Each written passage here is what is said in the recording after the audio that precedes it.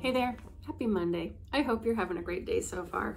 For those of you who don't know me, my name is Kathleen Borsch, and I am the owner and the maker of the products that you find at knotsofgrace.com. And what I do here on Monday mornings is I bring a little inspiration for us to share and as a way for us to kickstart our week on a positive note. All right, so let's jump into today's.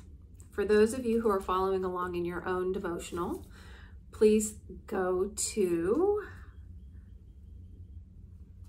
July 21st. And this week's theme is When Mountains Move. The Bible verse is 1 Chronicles 5:20, and it says, "He granted their request because they trusted in him." Are you a woman who confidently asks God to move mountains, or do you timidly ask him to push around a few molehills? God is perfectly capable of moving either molehills or mountains, so it's up to you to decide whether you want his help on big projects or just the small ones. God has promised that when you ask for his help, he will not withhold it. So ask. Ask him to meet the needs of your day. Ask him for wisdom. Ask him to lead you, to protect you, and to correct you. And don't hesitate to ask him to do the big things in your life and in the lives of your loved ones. God stands at the door and waits. When you knock on his door, he answers. Your task, of course, is to seek his guidance prayerfully, confidently, and often.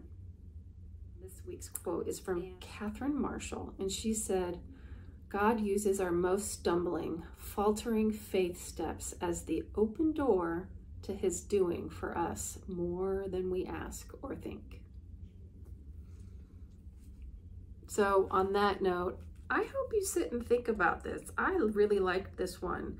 Are you asking him to help you move mountains or molehills? And both are fine, but which ones are you asking for his help? And of course, I always love anything that talks about knocking on the door and him being on the other side.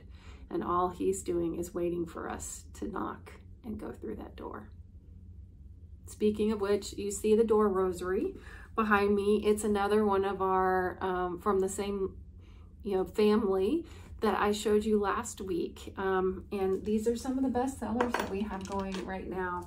And I never know why. I'm just grateful that people are putting these in their homes and enjoying them and bringing Christ, a little more into their lives, which is what they're all about. So this again is a St. Benedict crucifix, a very sturdy metal cross, and it's on this midnight blue. It almost looks black, but it is midnight navy blue cord, and with the coordinating natural wood beads that go along with it. This one's just stunning. Anyway, wanted to share that with you. And then also, if you didn't know, with each of the door rosaries, you get this, it comes on this little thing, and inside of it is a blessing for your home. And then there's 2 different blessings inside of this that you can say when you hang it on your door, or if you choose to hang it anywhere else in your home. All right, I hope you have a wonderful week. Please know how grateful I am that you've joined me today, and I can't wait to see you again next Monday. If you haven't subscribed to our YouTube channel, I invite you to do that. That way you get notified when it pops up.